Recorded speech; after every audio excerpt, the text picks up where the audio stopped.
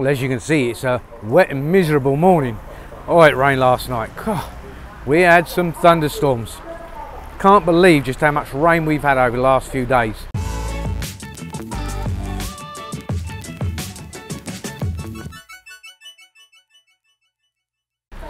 The wholesaler is not coming today, it's just too wet, so that's out. But yesterday, and I know you're dying to know, we managed to sell a total of 3,000 bahts worth of fish. Now the hotel guy only took a few because obviously he was only selling to a hotel, and the trader, the main trader that we have, he didn't really take very much either because he was so late for the days. But at the end of the day, we still sold 3,000 bahts worth of fish, which was absolutely fantastic.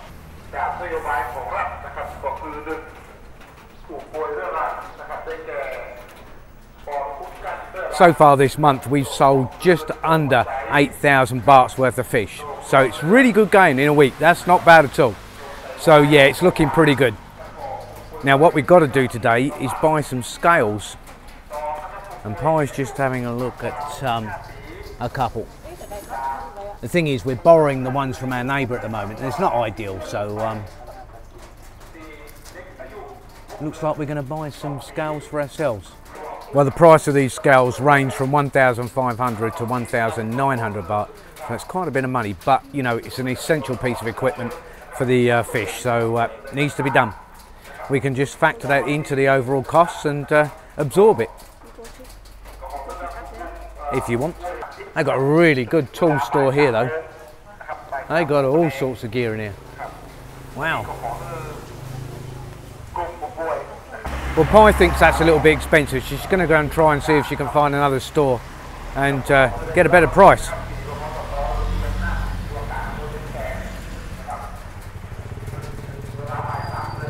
Well, we found another store, and it's just a case of seeing if they got the scales that Pie wants. The price looks to be the same, so yeah, it looks like it be a case of it doesn't matter where you go in the town, you're going to pick up the same price. Not a bad little store this though, but it's very dark in here. Yeah, they've got all sorts though.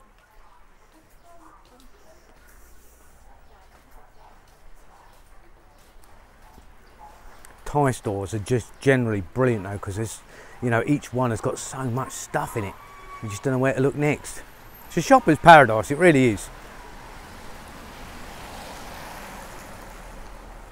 That's a great little motorcycle cover, isn't it? Now I believe Bob showed me one of those. What do you reckon then, Bob? Get one of those on your Vulcan. That'll keep you dry.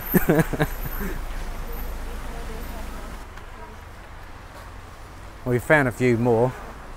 That one only goes up to 20 kilos, so that's no good. Yeah, the actual one we're looking for, I think he's going to come out around about sort of 2,000 baht. Pie really doesn't know what to do because she says they're a bit expensive, and they are. But you know, if you need them for the tools of your trade, then you know, there isn't little choice, to be honest with you. Sometimes you just have to suffer the cost. Well, Pie got her scales, and it was 980 baht. So it worked out cheaper than we thought. So yeah, that does the job. It'll weigh the fish, that's it.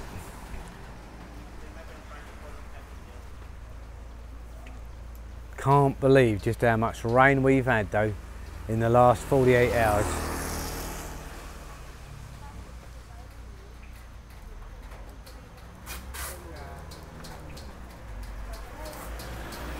Roll on the summer, that's all I can say. Can't really complain though. You know, the weather is very changeable. Even in the wet season or the dry season, you get rain, and it can even get a little bit chilly. But generally, you know, you get a few days like this and it will just clear up and it'll be nice and warm again. There you go. Pie's happy. Right, that's the job done here. So we're going to head on back home. Lots of other bits and pieces to do, and see how this day rolls out. Now, a few people came up with a pretty good idea regarding building a jetty. They were saying that it would help the tourists. So instead of having to slide down a mud bank, they could just walk along a little jetty. That ain't a bad idea at all. Now Bob suggested that I use the old concrete posts that we couldn't use for the jetty, or better still, he came up with another idea, and that's to use these big old water butts. So basically you seal them off and then they float, so you get a floating jetty. That's an outstanding idea, and one we might really consider. I just spoke to my father-in-law about it, and he looked at me and went, yeah, that's actually a really good idea. So yeah, we could even move it around the pond then. Watch this space, we might just get ourselves a floating jetty. How nice is that?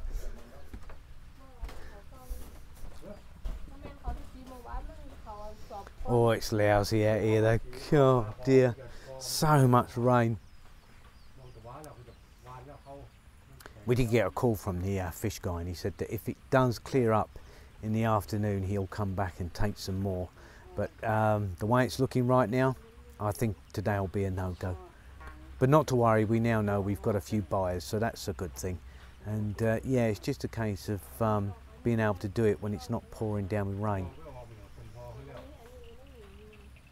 Well, it's time for Pi and I to empty the frog farm and then set up the habitat. So yep, the concrete's been well and truly cleaned. And Pi's just going to take the end caps off, get rid of all the water, and also test our little drainage system as well that we put in, and it looks like it's working just a treat.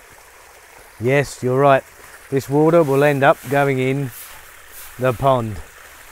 It won't eventually. We'll divert it somewhere else.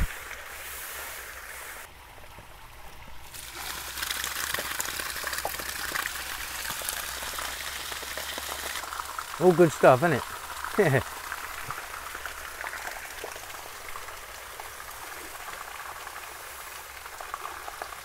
Hopefully the drainage system will work so it doesn't leave a huge amount of water in there, but it will allow us to clean out the frog pen from time to time, so it's brilliant. Yep, another job done. The next stage, of course, is building the habitat for them. Can't wait till I get those frogs in here though. Right now, if you see the water level that's in here, that's probably what we'll go for. It'll give the frogs somewhere to swim down there, and of course they can come up here onto dry land. Again, you've seen an awful lot of water come out of here, and obviously it's going into the pond. There won't be that amount of water, obviously, you know, when we're actually farming the frogs. And we'll try and divert it probably into a soak away pit or something. Pretty good though.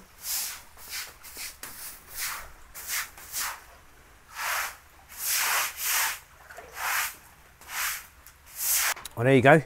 That's the frog pen empty, and it didn't take very long at all. So the drainage system works just fine. Excellent stuff. We could say that's stage 3 of the project now complete.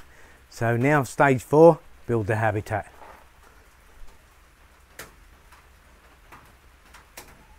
Well, would you believe it?